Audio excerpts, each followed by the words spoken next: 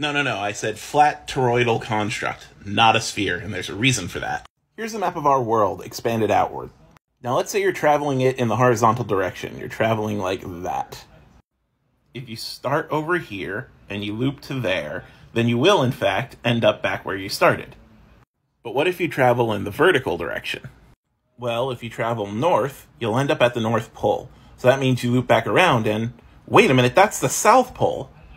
Earth doesn't loop the same way in that direction. If you travel vertically and you get to the North Pole around here, you start looping back around here. And so you kind of do like this around the Earth.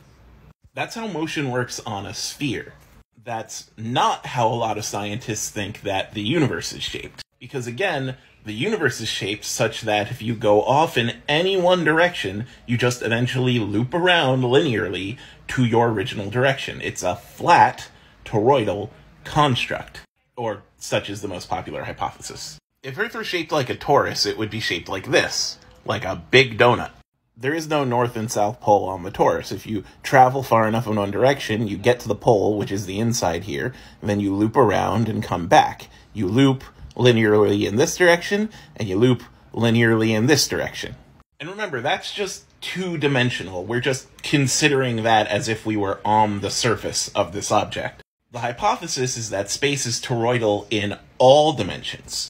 Travel far enough on the x-axis and you come back to where you started. Travel far enough on the y-axis and you come back to where you started. Travel far enough on the z-axis and you come back to where you started.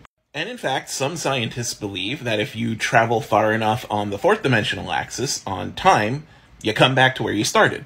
And if the universe were toroidal in that way, the idea is that would apply for any dimensionality that you have. Any direction you could come up with, you could go in that direction and come back to where you started.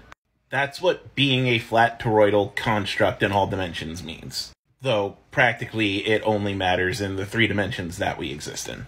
When we're talking about, physical locational space, that is. You want to start talking to string theorists and their 10, 11, 26 dimensions, that's a whole other bag of worms. But having these properties is important for a couple reasons. Number one, it means the universe is non-infinite, and right now, it seems as if infinity does not exist in the physical world. Infinity is a concept, but does not exist physically. And two, it fits the pattern of expansion we're seeing. Not to mention, generally fits the laws of space and location that we have. So yeah, this is our best fit hypothesis right now. Though others do exist.